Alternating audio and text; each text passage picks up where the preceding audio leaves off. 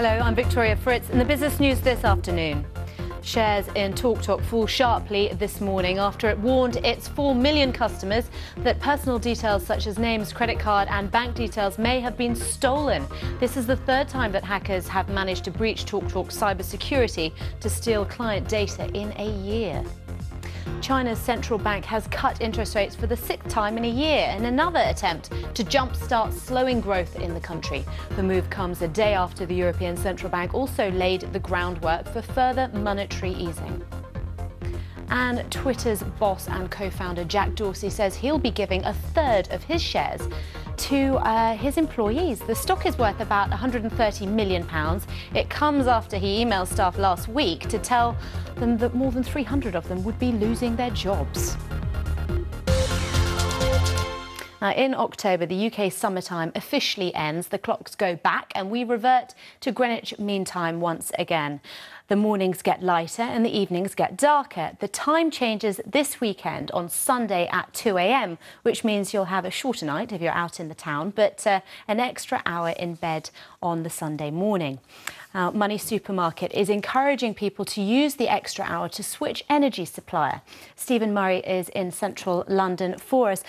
Stephen, go on, make us feel guilty. What should we be doing in this extra hour? How much could we be saving? Well, the savings can be around about £277. The statistics that we've looked at show that for people who haven't switched their energy and are probably with one of the big six and haven't switched for a year or two, can be saving about £277. And what we've tried to do is look at that compared with what you could earn within an hour, and shows that you could earn on average across the UK about £15 in an hour, whereas you could switch and it'd take you 5 or 6 minutes and you can save £200–300.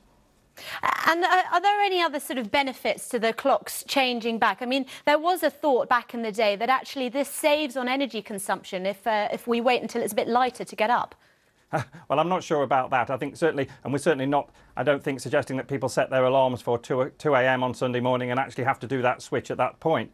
But I think from our perspective, there's a lot of time when people say that I haven't got the time to switch energy, and we're just trying to engage the public in something a little bit different to try and say, well, with that extra hour, look what you could actually save on something that you've probably been putting off for 6 months or a year.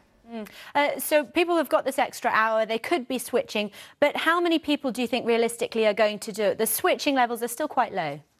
Yes, they are, and I think it's about engagement, and we're supporting this Power Hour initiative, and at the moment the Department of Energy have also got their Power to Switch campaign, is trying to engage that portion of the public that the Ofgem and the Competition and Markets Authority have realised are not switching, and they're still staying with the big six suppliers. And so these savings, average bills have come down significantly this year. People talk about rising prices, but on average at the moment the cheapest bills to switch online are in around about the £800 to £850, which is significantly below those figures of £1,000, £1,200 for those people that are paying for a standard tariff on the big six. So we urge people just to, whether they use it at 2 a.m. in the morning or whether they do it when they make their cup of tea on a Sunday morning when they get up, to have a look, come online and see what they can save.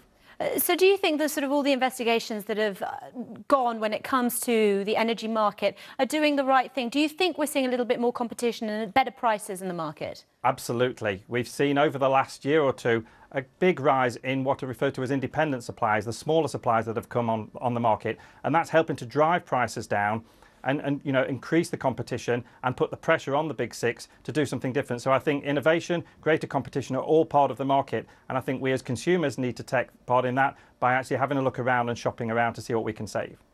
Stephen Murray, thank you. We appreciate your time, and I apologise you drove all the way from Nottingham to be with us, so we appreciate you coming in. Thank you very much. Let's have a quick look at some of the other stories around for you today. The extent of the crisis at Four Seasons, which is Britain's largest care home provider, is underscored today when it appointed advisors to carry out an emergency review of its finances. Four Seasons has about 22,000 beds in 470 homes across the country, and it's weighed down by interest payments of £50 million and debts of more than £500 million, which means that it's making less money than it needs to service its own bondholders.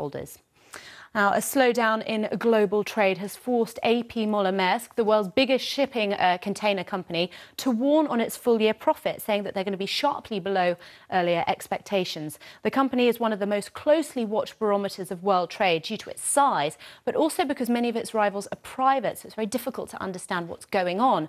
The company says that the reason that rates have been dropping is because of a weakness in the Asia-Europe route, which is the shipping unit's most important trade lane. So very interesting, the timing of those comments, given what's going on with Britain and China at the moment. And the government is to offer up a package of £9 million to support workers and the local economy hit by job losses in Scunthorpe, following, of course, this steel factory closure there. Tata is providing about £3 million and the government about £6 million for start-ups and training. Let's have a look at the markets. And European markets are on flying form today, surging to 2-month highs. Investors seeing very positive news because of that interest cut in Beijing. And also, we had a little bit of news from the ECB as well yesterday, suggesting that there's going to be a little bit more stimulus in the economy in the months to come. And you can see TalkTalk shares have recovered somewhat. They're down about 1.5% at the moment, leaving the FTSE up 76 points. That's it from me. I'll have more a little bit later on. Thank you, Victoria. We'll see you a little bit later on.